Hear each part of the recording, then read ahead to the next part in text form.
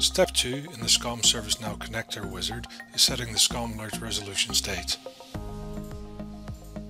By default, a resolution state of 101 is set in the wizard.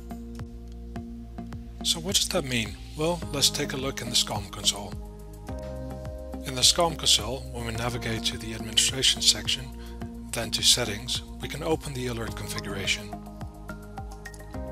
In the alerts configuration dialog, we can configure and add new resolution states for alerts in SCOM. Now a new alert has a resolution state of 0 and a closed alert has a resolution state of 255. So let's create a new resolution state which we will call ServiceNow 1. And we'll give this resolution state an ID of 101 and then click OK to save. Then we'll create an additional resolution state called ServiceNow 2 and we'll give it an ID of 102 and click OK to save. So now we have two extra resolution states called ServiceNow 1 and ServiceNow 2 with corresponding IDs of 101 and 102. We'll click OK to exit the dialog and we'll navigate to the monitoring section where we can see our alerts with their corresponding resolution states.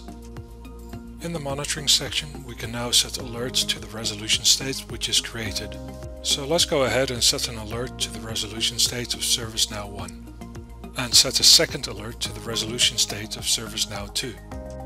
When we look at the resolution state column, you can see that we now have an alert set to the resolution state of ServiceNow 1 and we have a second alert set to the resolution state of ServiceNow 2. When we go back to our wizard, and remember we created new resolution states of ServiceNow 1 and ServiceNow 2 with corresponding IDs of 101 and 102. If we now enter a resolution state that equals 101 in the alert polling criteria field, an incident will be created by the connector in ServiceNow for all the alerts in SCOM that are set to the resolution state of ServiceNow 1. If you would also like to add another resolution state for which to create incidents in ServiceNow, just add an OR statement behind the first resolution state and add the second resolution state.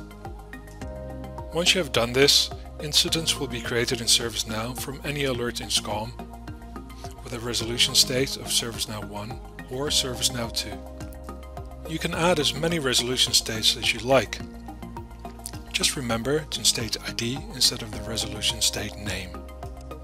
And also remember that you can always go back to the administration section in SCOM to check the corresponding ID of the resolution state.